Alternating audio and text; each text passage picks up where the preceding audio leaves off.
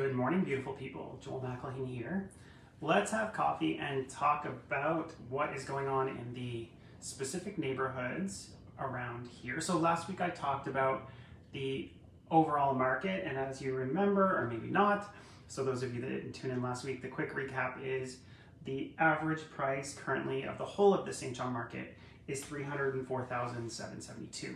So what we're going to do today is break that down, because within that there's all of what we would call the sub-markets or sub-districts, and those all have slightly different average prices. So depending on where you're looking, where you live now or where you're looking to live or move, prices can vary, as we will see, fairly drastically from certain neighborhoods to others. So let's take a look.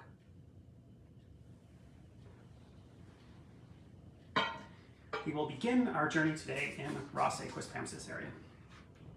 So the average price is $427,726 in Rothesay. Again, Rothesay-Quispamsis, that area. Again, we can break that into smaller sub areas if you want, but just thought I would talk about the whole of Rothesay-Quispamsis at this time. Again, that is the year-to-date average, cumulative average price. In Milledgeville, currently $372,164. Lakewood Heights on the east side, average price $314,961.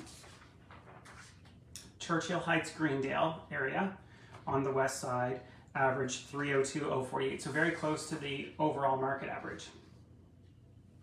Grand Bay Westfield $283,852. So there's quite a stark difference as to whether if you live east towards Rothesay-Quispamsis, or if you head west, average price is quite different, as you just saw.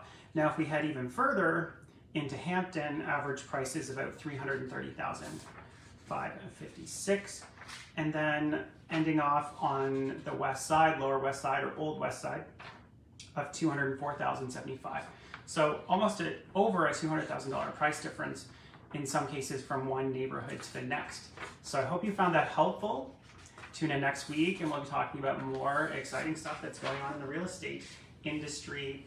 So this is where you can keep up to date on everything that's real estate. I hope you have an awesome day. Until next week, take good care of yourself.